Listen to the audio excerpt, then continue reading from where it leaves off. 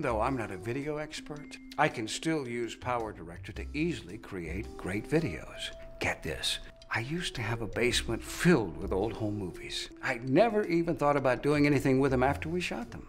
Now I have something called a timeline and a library filled with effects to use. If that wasn't enough, I accidentally clicked on this one button that took me to a place called the Director Zone. Now what this thing does is it gives me access to everyone's effects in the whole world. This all works with 3D footage. At this rate, I could be the next James Cameron.